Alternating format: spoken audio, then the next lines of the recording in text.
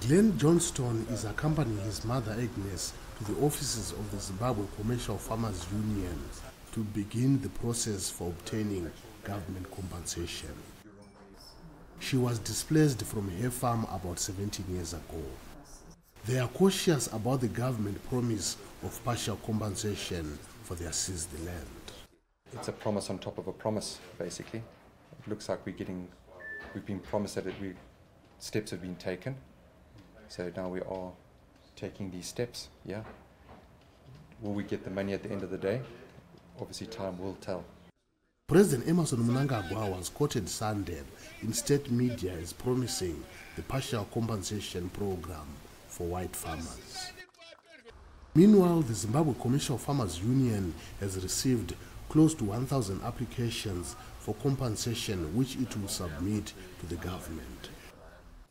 Union head Ben Gilpin says Mnangagwa's pledge comes at a good time as Zimbabwe observes its independence.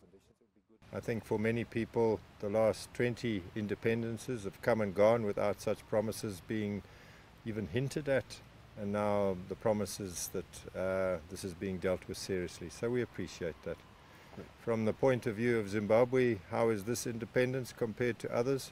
It's a tough independence, we all know that.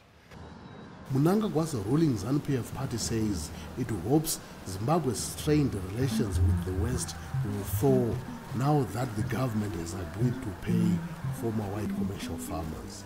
The ruling party also hopes the economy will improve. Our president has demonstrated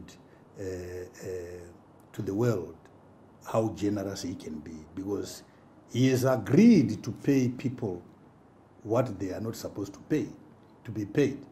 You cannot expect to pay a housebreaker for breaking into your house. And this is what happened really, using a gun.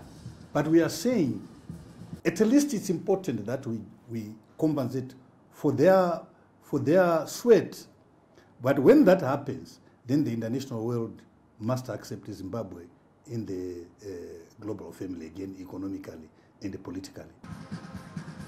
Until now, Zimbabwe's government had refused to compensate white commercial farmers as a way to show the country's total independence from Britain. But critics say the seizure of the land from white commercial farmers is the reason for Zimbabwe's ailing economy. Columbus Mavhunga for VOA News, Harare.